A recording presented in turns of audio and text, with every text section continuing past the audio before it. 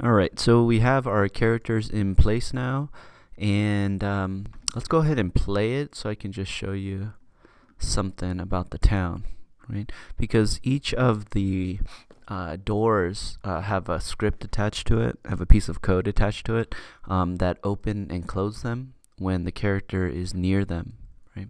So, for instance, I go here into the sheriff's, and if I click on it enough, I could like push the door open. It's not the best script, right? But it does go inside, and then I want to get out of here. Okay, I guess I can't get out. It truly is a jail. Oh, there we go. There we go. So, but it's not the best script, right? For opening and closing. And not only that, but some of these places I don't want the player to interact with, right? Like, for instance, I don't want there to be two stores, and also the sheriff isn't going to be a part of this story, so I want to not have the character be allowed to go in there. Okay, so how can I set that up? Well, what you're gonna do is the places that you can go into. What I did is I removed the doors. Okay, so just so it's easier to get in and get out. And so, for instance, here the bar or the saloon is a place I want them to interact with, right? Because of the bartender. So I can come here into workspace, town, go to saloon, and then I can go into door frame. No, right here, door frame, right? And make sure that this is highlighted, and then I can hit the arrow next to it, and I can get, ooh, that's not right. Actually, that's not it. So what I want to do is I want to remove the doors.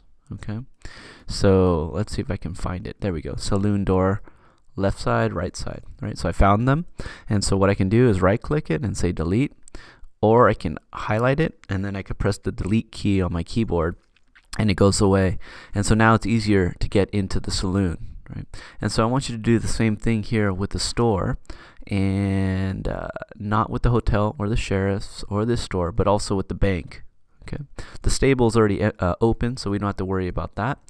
So go ahead and do that. And another thing is the places that you don't want him to go in, I want to shut the doors forever, right? And so the way I can do that is go into that building, right, like I am here, and find that door.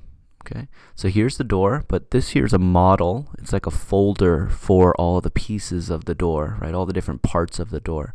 So what I want to do is I want to anchor the door. I want to come here to model, and I want to say anchor. Okay, but I'm not sure if you can anchor a model. Let me try that actually. So I like anchored the entire model of the door, and I want to test it and see if it opens up or not. And if it does, then that's great, right? But what I did earlier was I found a piece of the door, and I anchored a piece of the door, which allowed the door, forced the door to not open up. Okay, so let's see if this thing opens up. Whoa, let's not climb up in there. Yeah, so I think that actually works, right? So you can go ahead and anchor the model if you want, or alternatively, you can find a piece of the door, like a panel, and you can anchor that, and then that will cause the door to not function correctly. Okay, so I guess the next challenge exercise here is to take away the doors of the places that you want the character to go into, namely the store, the saloon, and the bank. Yeah, and the bank, right? And then go back and anchor all of the doors where you don't want them to go into, like the sheriff's building, the hotel, the post office, and the other store.